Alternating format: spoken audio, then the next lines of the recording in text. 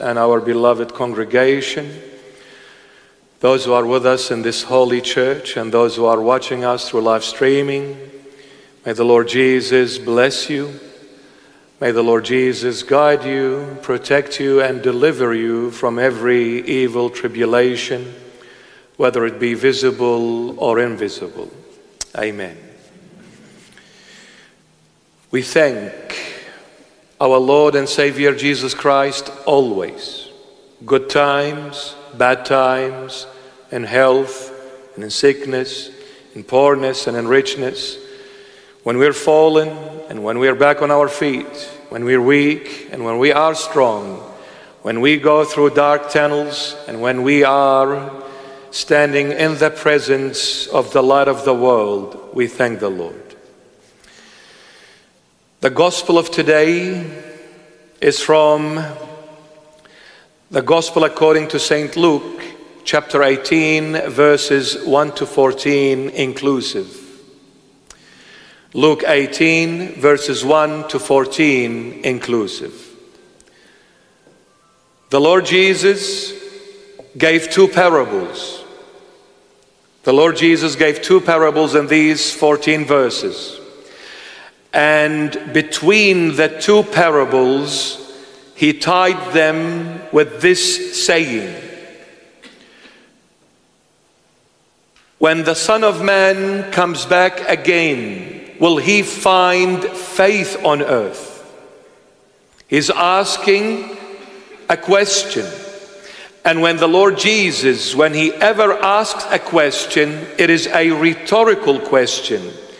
Because God does not ask a question because he knows everything. The reason why us humans ask question or questions, because we do not know everything, and the only way for us to find out, we must ask a question. So whenever the Lord Jesus asks a question, it is for us, not for him. It is for us to find out. He is saying, when the Son of Man comes back again, will he find faith on earth? That means he won't. He won't. Because he knows exactly what's going to happen in the end. For he is God. The first parable. There was a certain king. There was a king in a certain city. This widow used to come to him every day asking him to vindicate her from her adversaries. And he would refuse. And she'd come back every single day asking this king to vindicate her without prevail. One day, after getting sick of her persistence, you know how people, when they are too persistent, can be a pain. So after being persistent, the king had enough. He said, this time I will grant her her wish, for her just to go and let me be in peace. And the Lord said, have you seen what this unrighteous king had done? He called them the unrighteous. And then the other parable, two men went up to the temple to pray. One a Pharisee, the other a tax collector. The Pharisee stood and lifted his eyes to the heavens.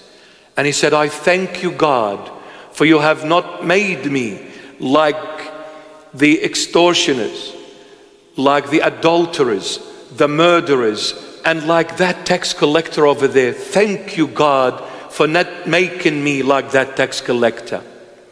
For I fast for you twice a week, and I give tithes every time I receive a wage. Out of the 1 out of 10, the tithing I give you too. And I fast twice a week for your sake. And by the way, the Jews, till this very day, they fast twice a week, Monday and Thursday. We fast Wednesday and Friday. I know some churches only fast Wednesday and Friday on the Passion Week. But the good old Orthodox like me, like my face, an old face, we fast every Wednesday and Friday throughout the year. Every Wednesday and Friday we become vegetarians. So this is passed from the Old Testament. On the other hand, the tax collector, putting his head down to the ground and beating on his chest and saying, "Have mercy on me, O Lord, I the sinner. Have mercy." The Lord Jesus said, "Truly I say to you, this tax collector went home being justified more than the Pharisee. For he whoever exalts himself shall be humbled, and he who humbles himself shall be exalted." The 14 verses, one word, me. I sum it up in one word, me. The Lord tied the two parables with the saying, "When the Son of Man comes back again, will he find faith on earth?" No, you won't find faith on earth, because Lord, at the end of the time, when you come at the end of the world, in your second coming, people would have denied you totally. Why? Because people at the end, they would say, "We are gods." No longer the true God is. And the ultimate God in the human level is the word, I am, me. Me, me, me. I am the ultimate God in this realm. And this me is that king in that certain city, the first parable. And this me is that Pharisee that stood and raised his head to the heavens and judged everyone but himself.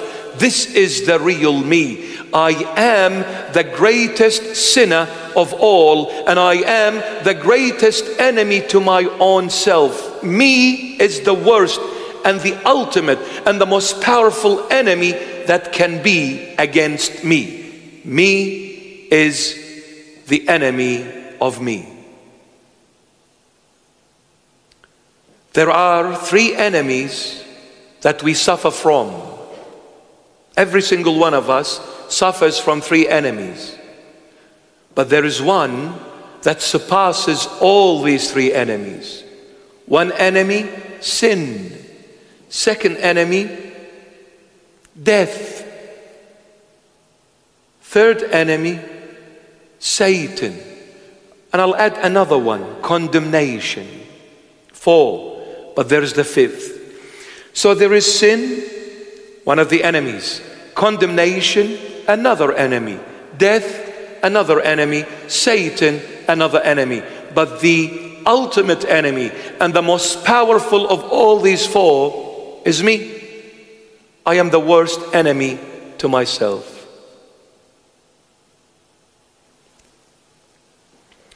We tend, when we make a mistake, we tend to blame every man and his dog except me.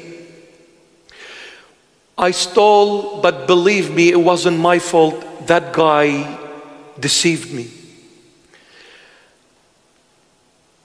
I had fun, but it wasn't my fault. Certain friends ruined my life. I killed, but I had no choice. They forced me to kill. If he had shut his mouth, I wouldn't have killed him. It was his fault, not mine. Judge. When are we going to stop blaming everyone and start blaming myself before I blame anyone. When will the day come? When will the day come we stop pointing the finger at others? When will the day come we stop blaming everyone and we begin to look at our own mishaps, our own wrongdoings, our own foolishnesses, our own inequities, our own sins? When? When will I just come straight, in a very simple, straightforward way, bow before the Lord and say, Lord, there is no one in this church who is a sinner except me. Everyone in the church is a saint. I'm the only sinner, Lord. I came to beg you for mercy, for there is no one as a greater sinner than I am. I am the worst kind. Lord, if you are looking for the ultimate and the greatest sinners in the world, you ain't going to find someone more wretched than I. Have mercy on me, Lord Jesus, for I am the greatest sinners of all.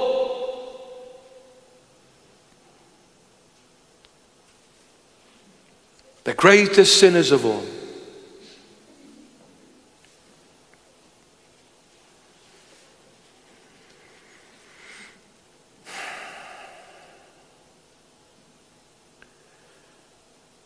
Every problem in the world is because of me.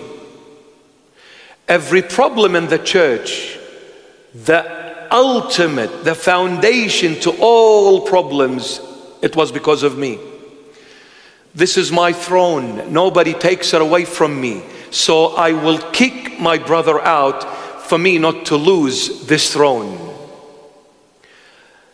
The main reason for the church became divided was the throne. Me, I am the king. Remember, the Lord said there was a king in a certain city. I am the king. I am the Pope. I am the head of the church. I am the head of Christendom. All Christians must follow me, must come to me. It is me who is sitting in the place of Christ. I represent Jesus Christ on earth. I am Christ on earth. It is me. Listen, you say you are a sinner. Humble yourself and call yourself as a brother to other many brothers who are at the same level as you. You are not special for everyone to bow before you. My goodness, how have we misled the flock? We have blinded the flock for our own glories.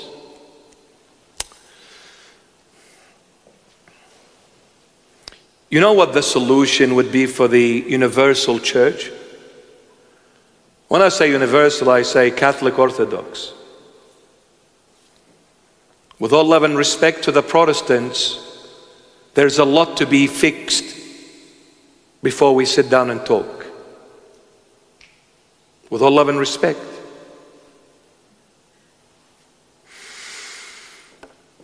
All church leaders, patriarchs, popes, Catholic and Orthodox, all of them, you know what they should do?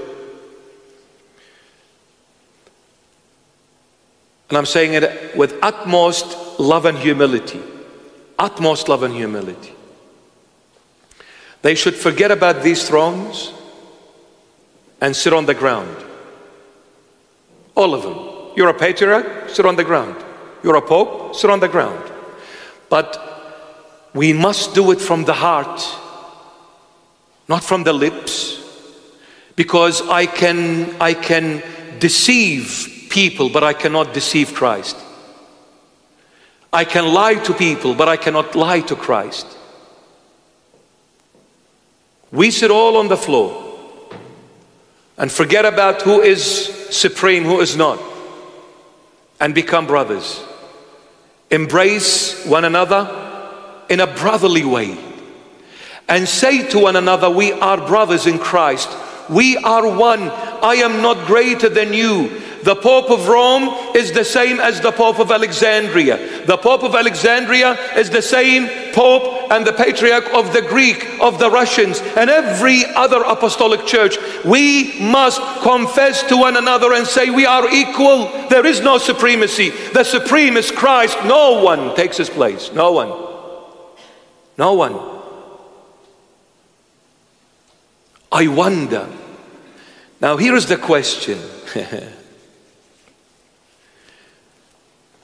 Are you not stepping down from your throne because you are defending the true faith?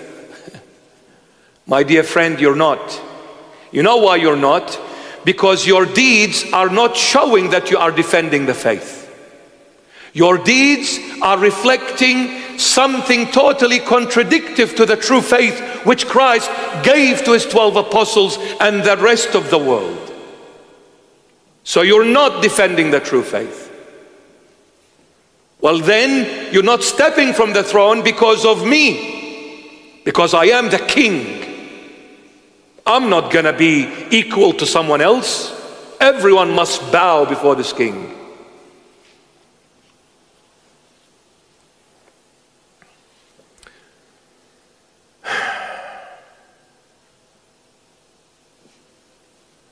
Sometimes this piece of wreck speaks, and it may sound across as offensive, but I pray it's not the case. I pray it's not. I mean well, believe me.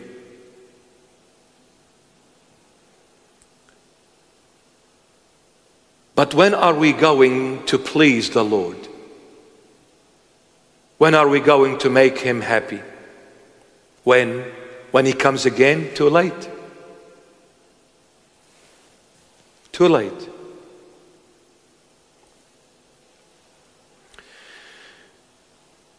Before we speak about theological indifferences,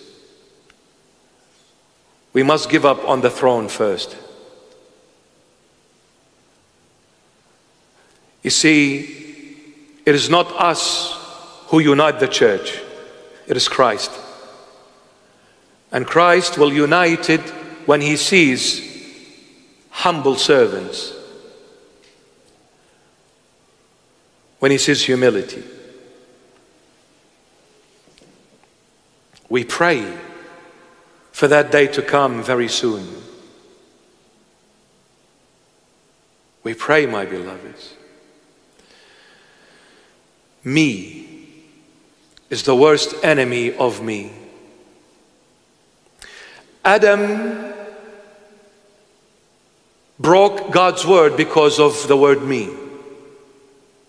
God said to him, do not eat from this tree. He said, no, I will eat.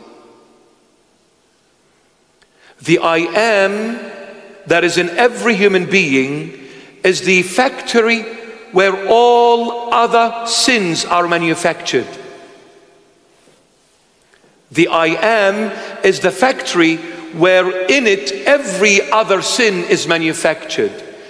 You see, it is the me that manufactured pride. Even the angel, the highest level in the angelic order, who is called Satan now.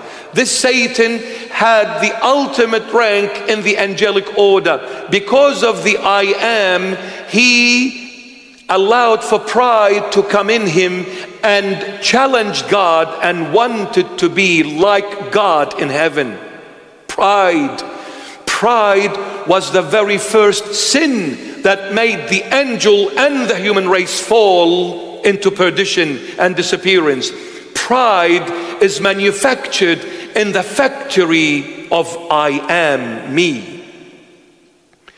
You see, the me in me is so powerful, even to God I say no. Even to God I say no. Why do children disobey their parents? Because they don't like what parents say. Boys and girls, an advice from your spiritual father. Listen up, open your ears and your eyes and your hearts and your minds and your souls and your spirits in Jesus' mighty name. Listen, son.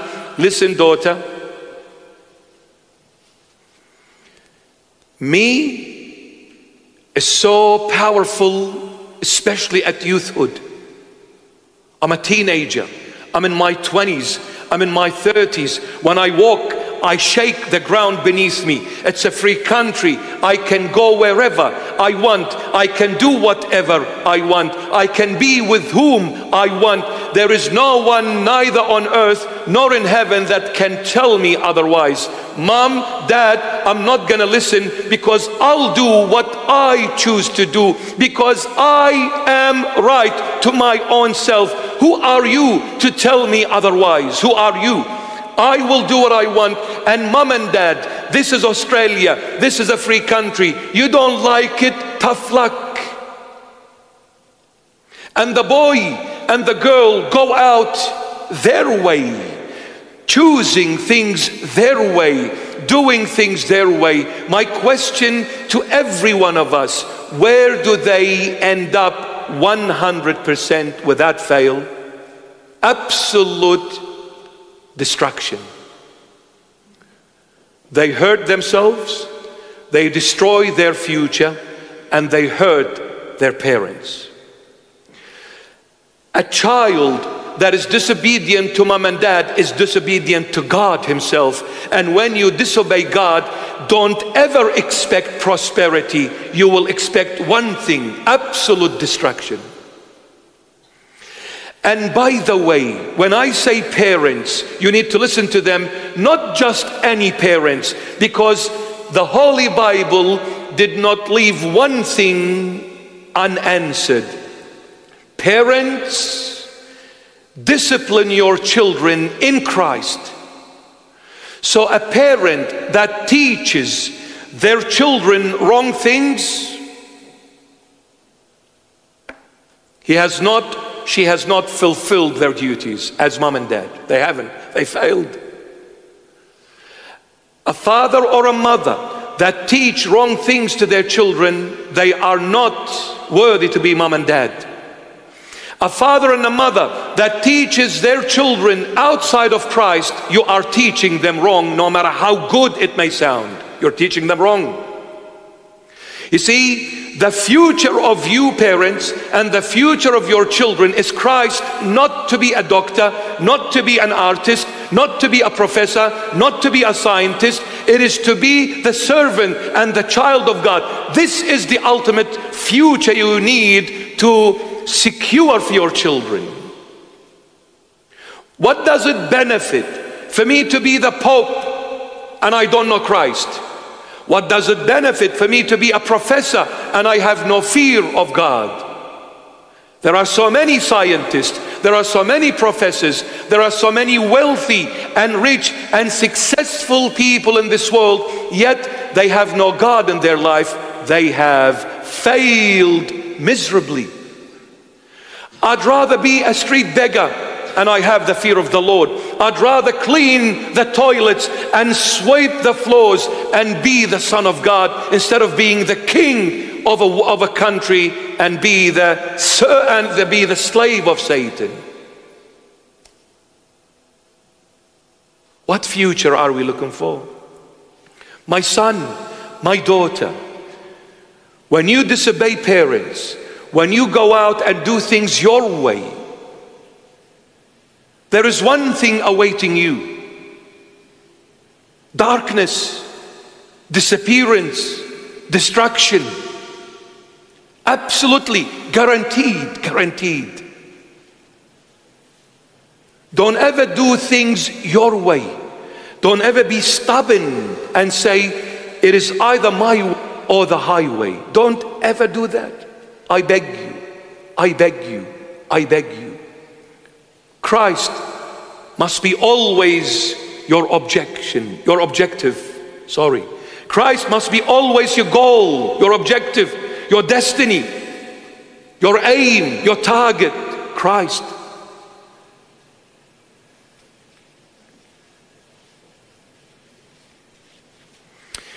You've heard us say this before. and I'll say it again. There are three kinds of cultures, no more, no less.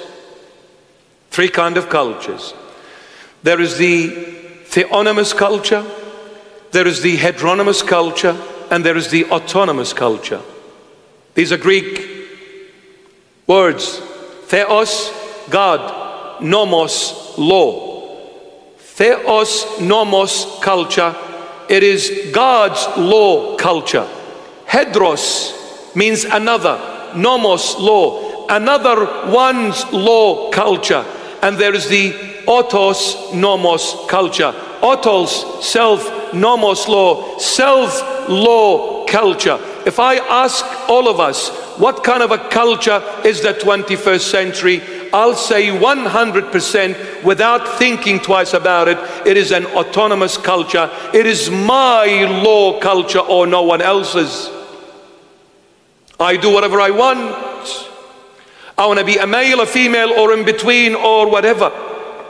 I can go out naked. I can do this. No one can tell me what to do. I can choose this. I cannot choose this. I want to believe in God, not in God. You're free. It's an autonomous culture. But guess what? Autonomous culture is a self-driven culture. Who is the self? Moi. Me. You know what the problem with the autonomous culture is? One problem. Tolerance is not tolerated. Because when it comes to individualism, guess what? No one is the same as the other. Why? Because God created you to be unique yourself. There is no one else exactly like you. Your fingerprint, no one else has it. There is about 8 billion people in the world, and out of the 8 billion, no one has your fingerprint. And you tell me the Big Bang created you? What kind of a madness is this? God created you, and there is no one like you. Since there is no one like you, guess what? The way you think is not the way I think, is not the way the next door neighbor thinks. So when you come and live a life your way, you will listen to no one. You will accept no one else's advice, because everyone is different to you. So the son is not the father, the mother is not the daughter, the brother is not the sister, the husband is not the wife, the neighbor is not this other neighbor. Everyone is unique. So when everyone talks, everyone will talk differently. There will never be tolerance. There will never be agreement. There will never be peace. A person that lives their way, they will always be in division. When they look inside, there is no peace. There is emptiness. There is chaos. There is insecurity. There is disorientation. I'm lost. I don't know which way to go, which way not. Because you are doing things your way, that's why you are lost. And you'll always be lost until you come back and say, Lord, what would you like me to do for you? Then you'll find your peace. Until then, there is no peace.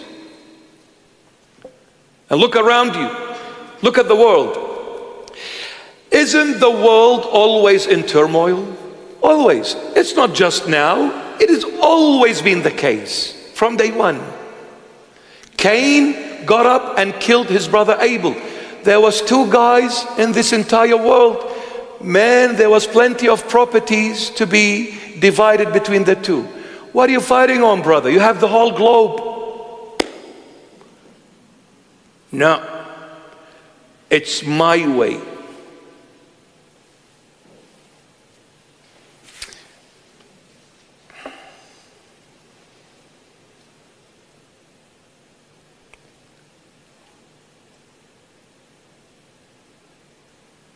Boys,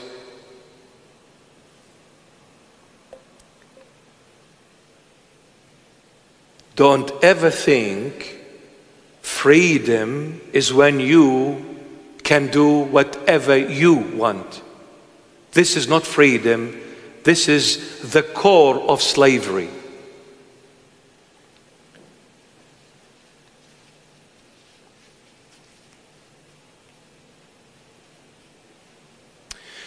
I told you this true story which I experienced in my life with a family, because they called me to their rescue. So I actually saw the whole thing. And I've mentioned and I shared it with you during, Bible preaching sessions. This mother that has 2 sons, her husband passed away while she was still very young and very beautiful. She lived in a country somewhere in the Middle East. When her husband passed away, she decided not to get married in order to raise the children. She did not want to bring a stepfather, lest he be a harsh one toward her children. She avoided this, fearing for the well-being of her children. She said, I will spend the rest of my life living for my children, not for myself. She sacrificed to the ultimate. She raised them till they become young men, fearing for their life, for their safety, for their future in the Middle East. She tried frantically every way possible to bring them to Australia in order to provide a future and a better life for them. Finally, she managed to bring them here. One day the mother calls me, Father, please come. The house is being ruined. My youngest son has become the worst enemy to his mom. This youngest son used to adore his mother. After Christ, it was his mom on earth. Whatever mom said, he would jump. He would never question her. He would never reply back to her. Only with a yes, mom. Whatever you wish, mom. The youngest son, he was like an angel on earth for his mother. He started mixing with so-called the good old friends. Friends. Aloha. Friends. Man, I wish someone comes and defines for me who is a friend and what is a friend. Can you define? Do you understand what this name means and what it carries and entails? Do you understand, my dear friend? So he started mixing with so-called friends. Teenager, 16 years of age. Started going out.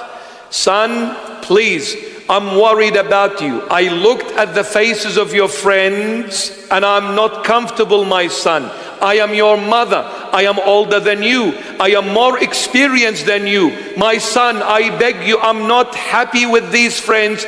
Don't mix with them. Don't go out with them. Didn't listen. He went out. She couldn't stop him. Australia, he'll call the police. Poor mom and dad. Well done, freedom. The Western world spiritually is dead. The Eastern world physically is dead, but spiritually is alive.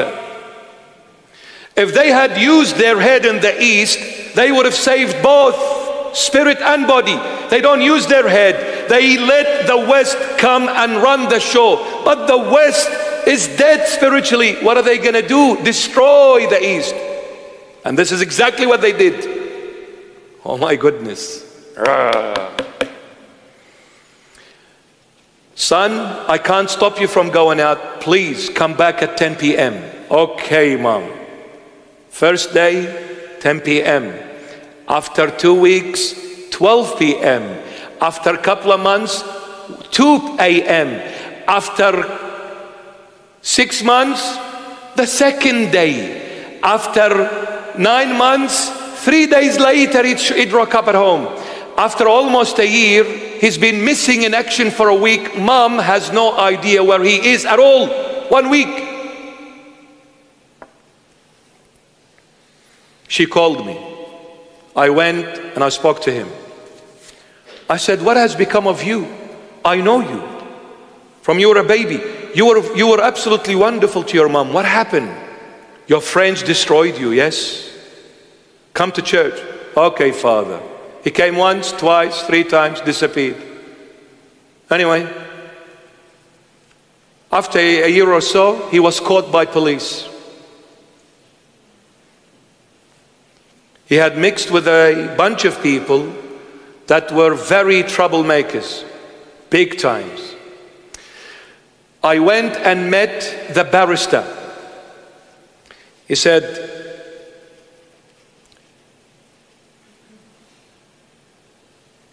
we need all the help from the community, from churches, from everywhere. He's still very young. And I know how hard his mother worked for the safety of her children. I know.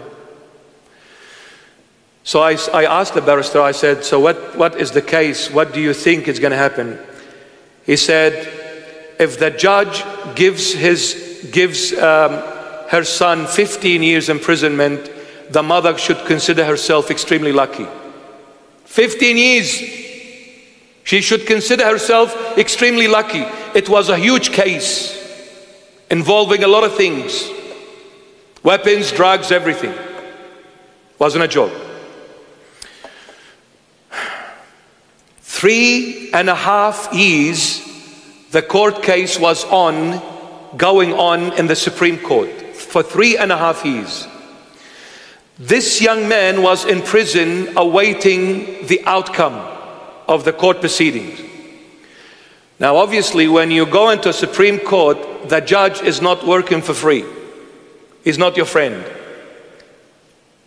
And then your lawyer, your barrister, and if you're going to bring a QC, because it's a very deep case, you know what? You come and say hello, you got to put $20,000, $50,000 every time you say hello.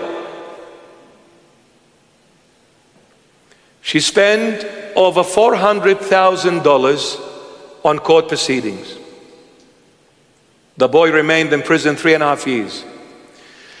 On the day for the judge to pass his sentence, everyone was praying for the mother more than the son.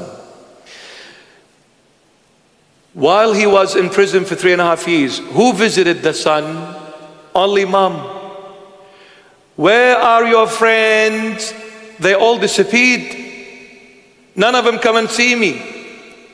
I thought they were the best of the best. I thought they are the ones I'm going to trust for the rest of my life. They let me down at the most crucial moment of my life. I've realized now the only true friend that I truly have had all my life was God in heaven and mom on earth. They were the true friends. All the other friends in the streets are nothing but a lie, lie, lie, lie, lie. But you see, why do I choose friends in the streets over my mom and dad? Because of me. I want to do this. Who are you to stop me? The boy learned his lesson, but the hard way.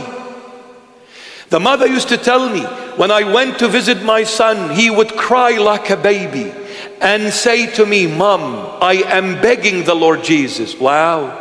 Now he came to his senses and started thinking of Jesus Christ of Nazareth, the ultimate friend, and the only true friend.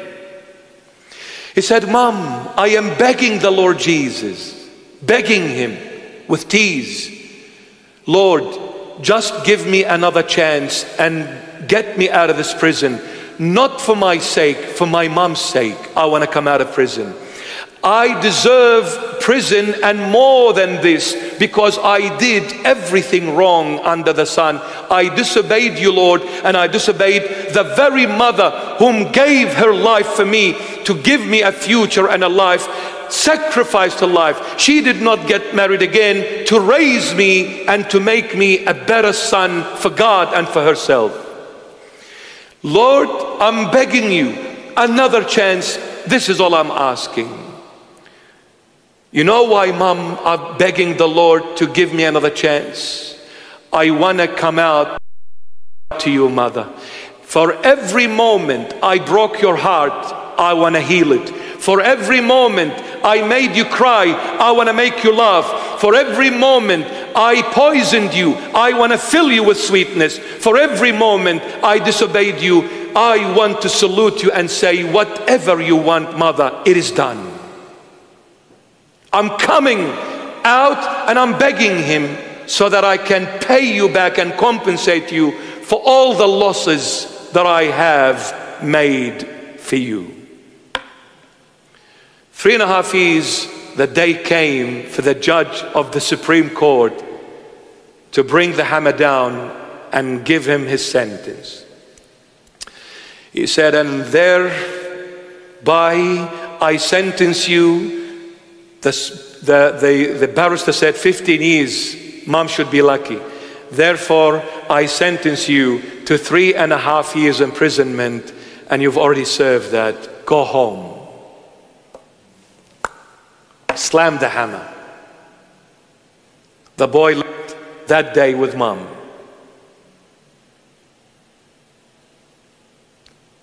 When he did it his way, he destroyed everything. When we do it God's way, we fix everything. The world is godless. Look at the world. It is the biggest joke you could ever come across. It's even funnier than that joke that says, the skinny guy said to the fat guy, what's going down, brother? The fat guy replied and said everything. It's funnier than this one.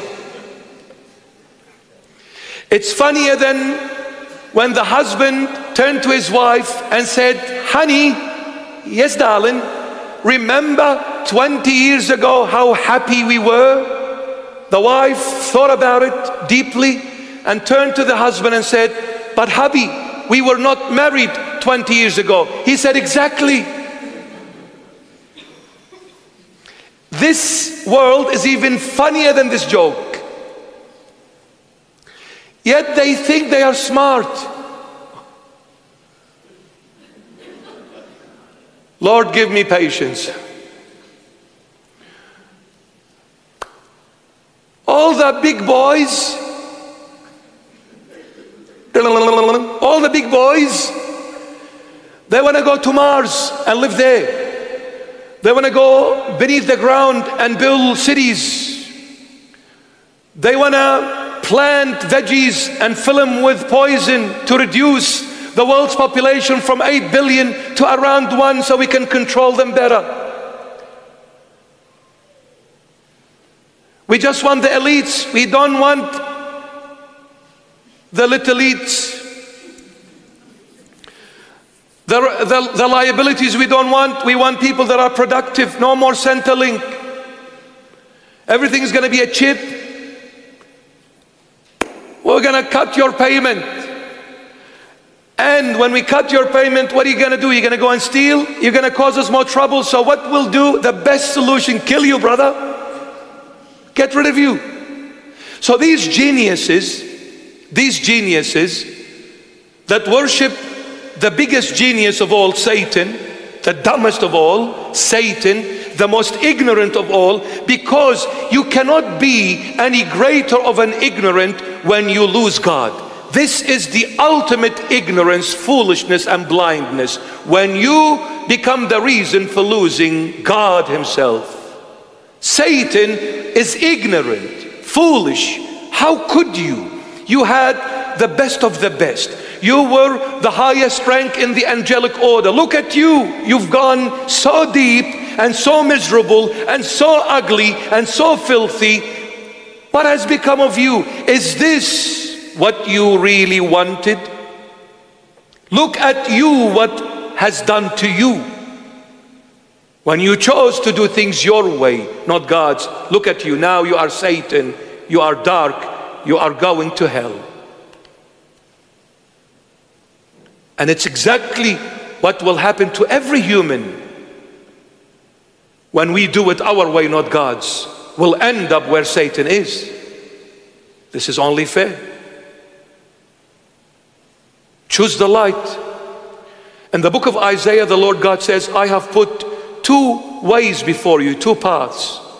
There is the life and there is the death. Life and death. There is the light and there is the darkness.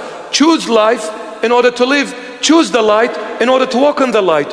Don't choose darkness and expect the light to be shining on you.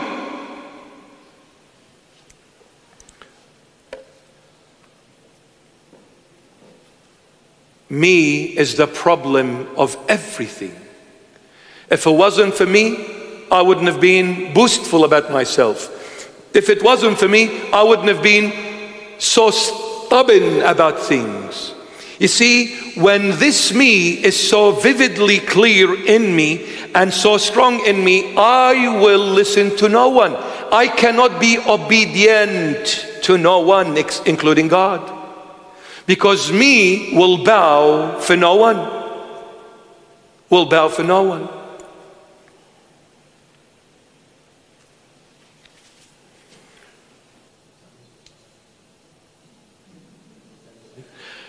It's amazing. Every time I ask one of my beloved deacons, what time is it? They always say 10 to 8. Amazing. Like I've timed myself. It's incredible.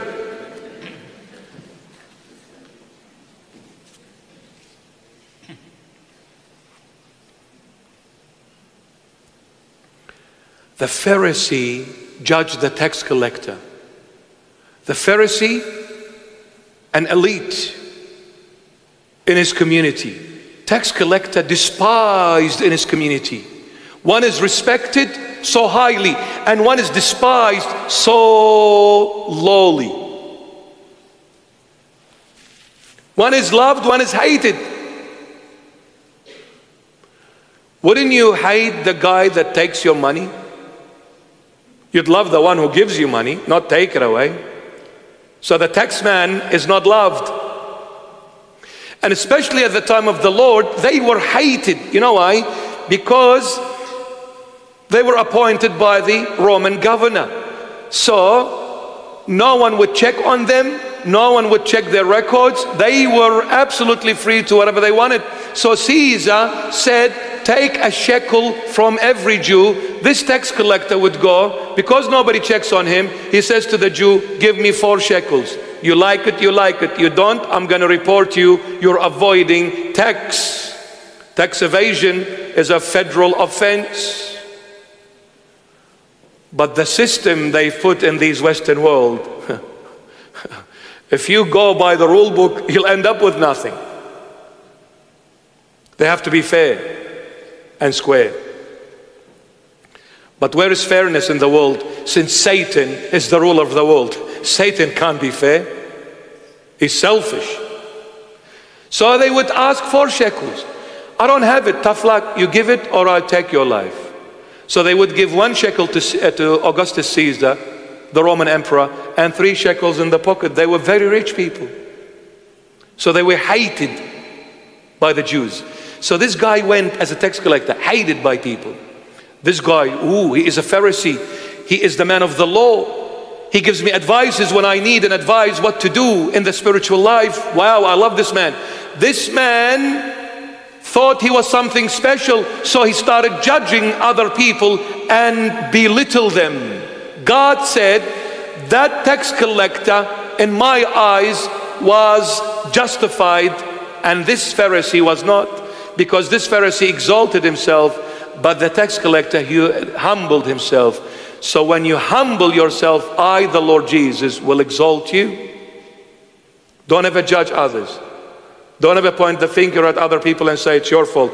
How about you point it at yourself? Because you know what? Every time you point the finger at someone, you make this gesture, right?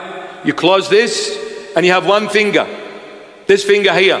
You point it like that. When you point the finger at that person and say your fault, there are 3 fingers pointed at you. Have you realized this?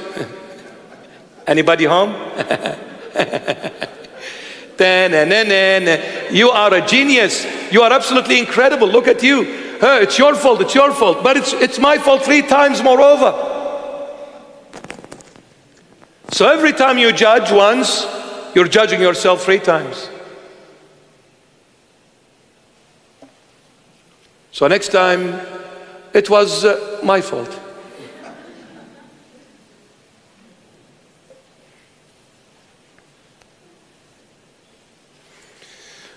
I'll leave you with this. I have to. I have to take this opportunity. I'm not going to let you go that easily. What are you rushing for? You want to go out with your friends? I'll kill you. My name is Ahmed. Allahu Akbar. Boom.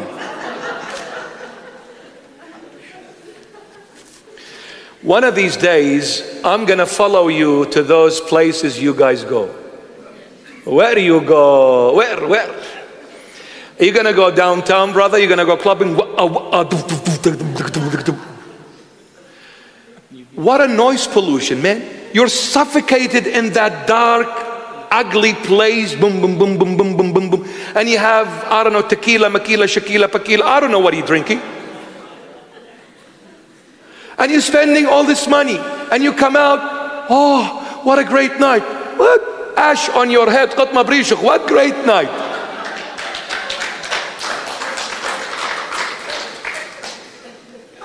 This is an absolute miserable night. Come with me, brother. I'll take you out, baby. I'm gonna take you out for a trip of your life. We're gonna have fun, bro. Lay me some skin. What's up, brother? I'll take you out to a very romantic place, spiritual retreat. Isn't that romantic? Sitting at the feet of the Lord, contemplating on what I've done in my life, the good and the bad, what I've achieved and what I failed to achieve. Contemplating, my beloveds.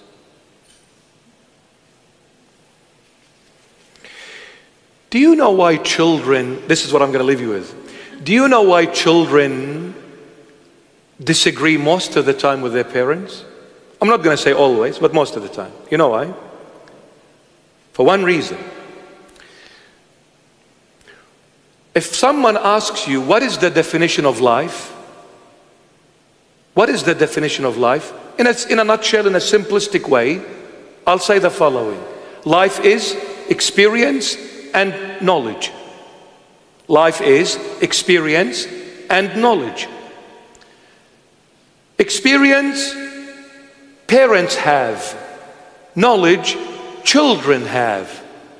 So when a child speaks to the parent, the child speaks with what knowledge they have, because they do not have the experience, because they are not parents as yet. All they can speak based on is knowledge. They do not have the experience. Parents, in return, they speak to their children based on experience, not knowledge. There is a humongous difference between experience and knowledge.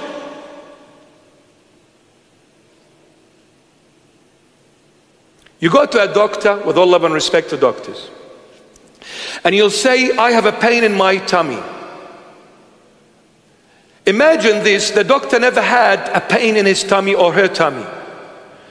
They have the knowledge about the pain and what causes the pain in the tummy, but they don't have the experience of what pain is and to go through that pain.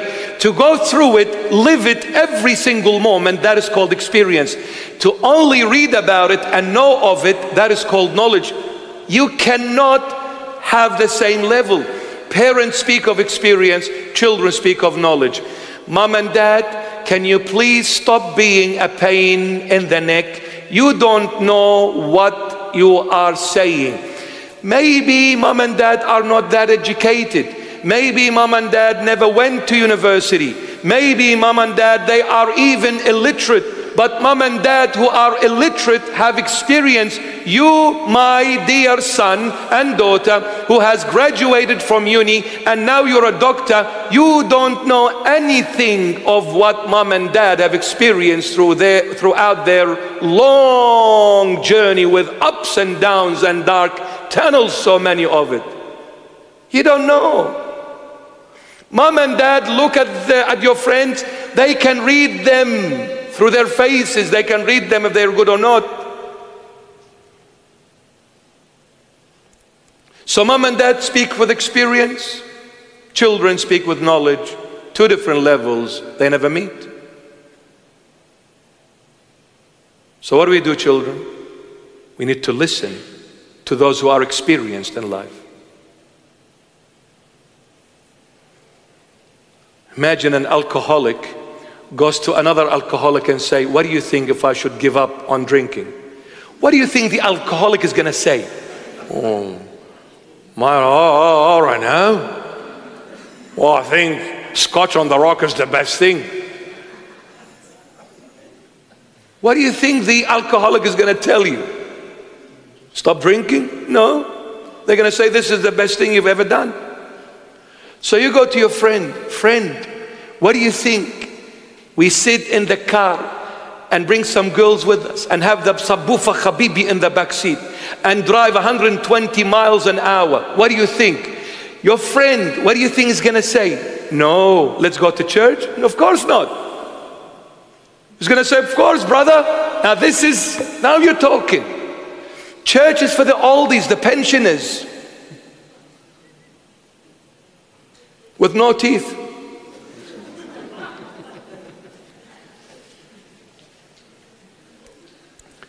Son and daughter, respect mom and dad. Fear the Lord. Remember the Lord in your life. Come to church. Don't walk away from the Lord Jesus and His holy house. Be close. Encourage your friends to come with you to church, not to the club, not to the street, not to McDonald's, not to dark alleys in the city, not to Star City Casino, not to clubbing, not to the Novotel. Don't let anyone to pressure appear you. Don't let anyone to put you under pressure and say, hey, if you're a man, come on and drink this and take this. No, I'm not a man, okay? I don't want to take it, thank you. You don't want to call me a man? So be it. But I'm not drinking this, I'm not sniffing this, I'm not doing nothing. And so be it, I'm not a man. Fine. Because a true man is the one who puts his head at the feet of the Lord Jesus. This is the true man. It's not the one who is muscly and goes and bashes people and breaks their heads. This is not manhood. A true man is the one who has the fear of the Lord Jesus, where he comes and bows before the Lord and say, have mercy on me, Lord, and on my family. Now this is a man. And this man must be respected. This man must be listened to. Husbands, men, you put your head before the Lord will make sure your family will respect you. You walk away from the Lord, don't expect your family respects you. They won't. You put your head at the feet of the Lord will make sure your family is always under your authority. So don't be deceived by so-called friends, where they pressure you to do things that are wrong. Don't go and spend the night in the Novotel hotel overlooking the Darling Harbour. And there was about 60 or 70 of us there, and we had fun. I know what you do. Boys with girls and girls with boys. And girls, I love you. You're my daughters. You're my eyes. I love you. Daughters, do not touch your body. Do not change your body.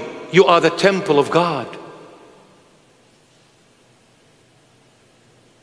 You are beautiful as you are. Don't blow your cheeks. Don't blow nothing in your body. Don't. You are beautiful to Christ the way He made you, the way He formed you and shaped you. You're beautiful. If there is anything you need to beautify, is your heart. Make a spiritual plastic surgery to your heart. Do you know what that spiritual plastic surgery is to your heart? Say to the Lord, you are the surgeon, for He is the only true doctor. Lord, come and take this heart out and put your heart instead in there. This is open heart surgery. Take my heart out and put your heart in there, Lord.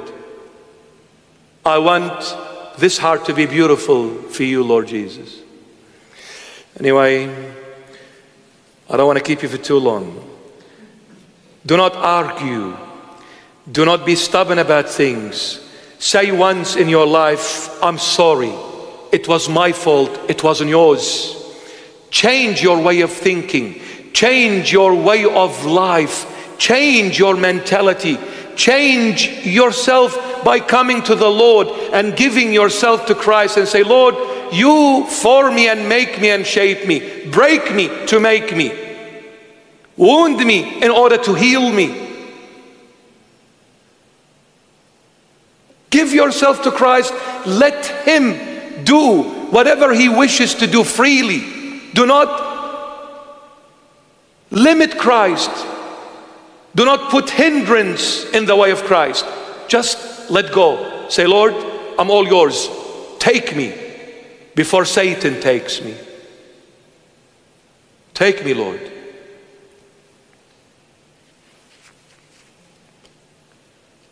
There is nothing in this world that is worth it to argue and fight and then hold grudges and I'm not going to talk to you until I die. Come on. Relax. Relax. Somebody stole my rights. Somebody went against me. This person hurt me so much. Bless them. Because by them hurting you, maybe that was a benefit for you. It was a credit for you. Maybe that was a way for your awakening. Bless them. Don't be angry with no one. I beg you, do not be angry with no one, no matter how much they've hurt you. Anyone that comes to me that has stabbed me 1,000,000 times in my back, I will never ever open no topic with them. And I will not let them to open any topic. And I won't even let them to say sorry. I won't. If I see them, hello brother. If I see them, hello son, hello daughter. I hug them, I kiss them as if nothing had happened. You know why? Because it's not about them and me. It's about this sweetheart. The love of my life. Man, when I kiss his sandals, I don't care anymore. You love me, you hate me, means nothing. Your love for me and your hate for me, nowhere near the sandals of my sweetheart Jesus. When I put them on my head, you can kick me, punch me, tell me off, spit in my face, drag me in the streets. I love you, brother. Jesus, let me touch his sandals. Jesus, let me put his sandals on my head. Man, I'm flying. I'm in heaven. I'm in the heaven of all heavens. Who cares what people say or do? Love, blend, mold, and disappear in Christ. Just dissolve in Him. Dissolve in Him. What I'm saying, I'm not out of my mind. No. Because when you meet one day Jesus, you'll remember what I said now. You will dissolve. You will dissolve because His love for you melts mountains. Melts mountains. You will dissolve. You will. You'll forget everyone, including yourself. Because Christ blows any and every mind away. So Lord, I'm kissing your sandals. I'm polishing your sandals. I'm licking your sandals. All the dust that has been attached to to the sole of your sandal, licking them. I'm licking them, Lord. Yes. See, when you love someone from the heart, you act crazy. In the eyes of the world, you're a nutcase. You're not. They are a nutcase. But you see, they see you as a nutcase because whatever they are, they think everyone else is the same as them. But you see, love makes you do nutcase stuff. You'll be jumping like a monkey. But this is my love. This is my love. Boy, when you love a girl and you see her, don't you act like a nutcase? When she sends you a message, oh my God, I'm going, Mom, Dad, poor Mom raised you for 20 years, begging you just to come and sit at the table. Mom, get off my case. I've seen you for too long. Leave me alone. Shut the door when you go out. Don't come in. And this girl who came the other day took you ready, full package. You run to her crazy. You don't run to Mom crazy. Why? You crazy boy. Why? Why? And you run to that girl, and after 1 year, she'll make you truly crazy. You'll end up in the mental hospital, brother. Come to me, I'll call Liverpool Mental Hospital for you, don't worry. Love the Lord and love everyone. Amen?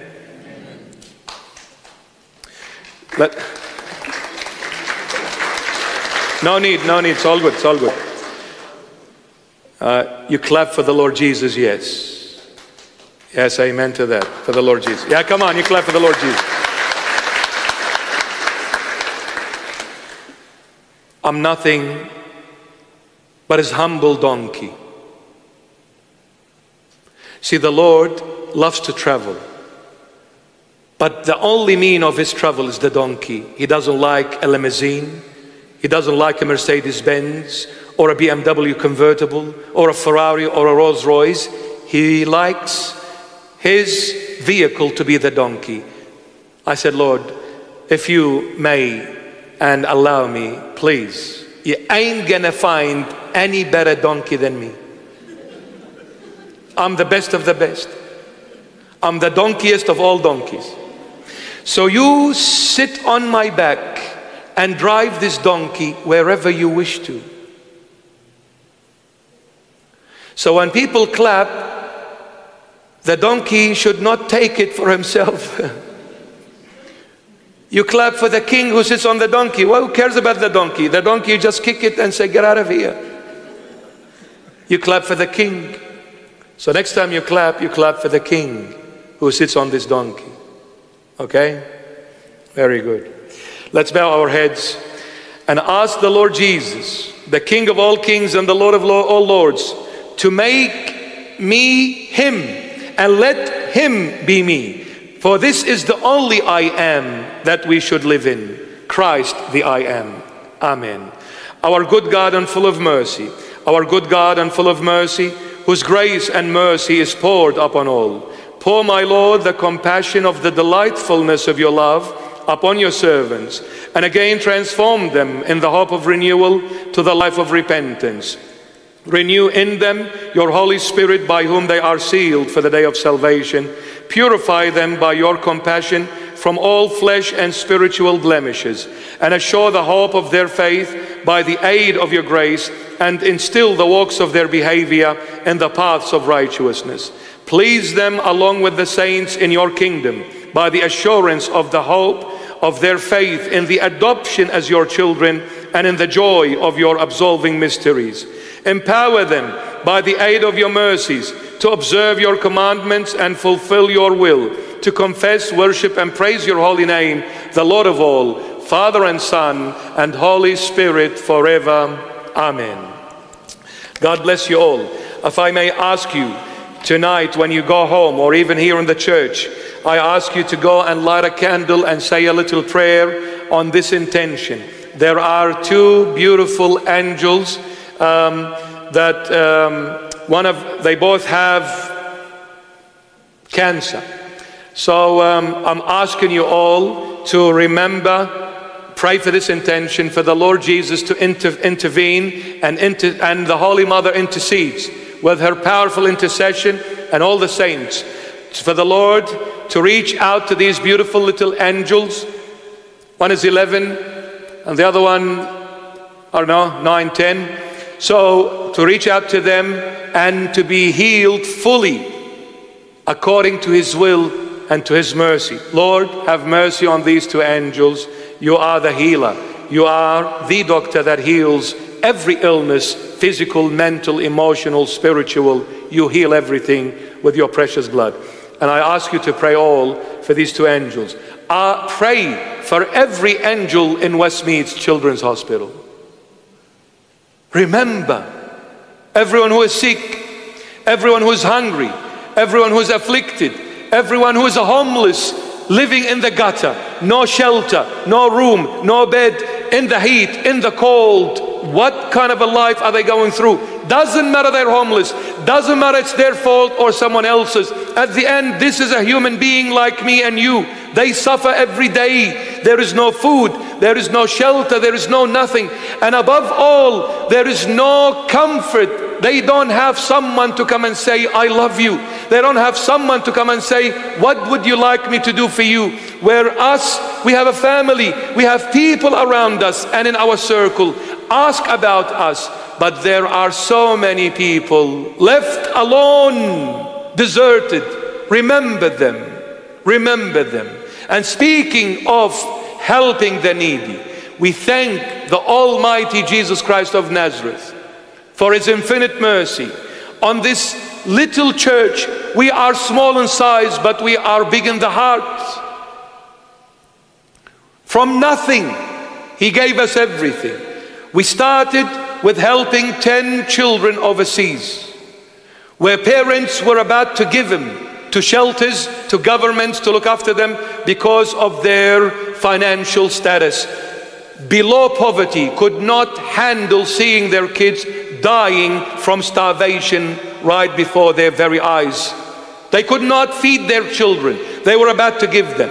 We thank the Lord. We reached out to 10. The 10 now has become, within a month, almost 100 kids. Within a month. Thanks, first and foremost, to our Lord and Savior Jesus Christ, and then to all of you, my beloved, those who are donating financially, those who are praying, because everything counts. And the foundational of all is the prayer. But when someone donates $1, you are saving a soul somewhere in this world. We've reached out to people in the Middle East, Iraq, Syria, Lebanon, in Asia Minor, Turkey, in Sudan, in Egypt, in Africa. We've reached out to in Israel, there's about 8 or 9 countries that we've reached out to. There is about 100 kids and on the increase. And I pray they become 100,000 kids. We can do it. Give your $1 and give your $1 and give your $1. We can save and help so many people. I'll give you an example. We received a phone call 2 weeks ago from a blessed person in Egypt, in Cairo, or in Egypt. And he said, there is this woman with 4 children. The husband, alcoholic, bashing her up every single day. They're Christians from Egypt. The husband finally left her with 4 children. Her father is even poorer than her. They are all now living with dad. Only God knows what kind of a shelter it is. I don't know. He said, we're trying. Some people donated a small piece of land. We're trying to build a house for this mother and 4 children. I said, how much? He said, if we build a house with no kitchen and with no amenities, maybe about $1,500 Australian.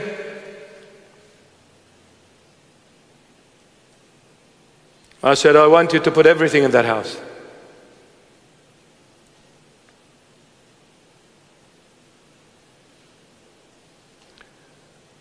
The only reason I'm saying this because I want you to understand what people are living, how people are living. We send them whatever amount we send. And I said, this amount, you tell that beautiful blessed person in Egypt, I said, this amount is allocated to buy all the toys and the clothes and the sweets that the heart of those children desires. This is for you take them shopping, let them choose whatever they want. I want them to be happy. I want them to smile. I want them to laugh. No more crying.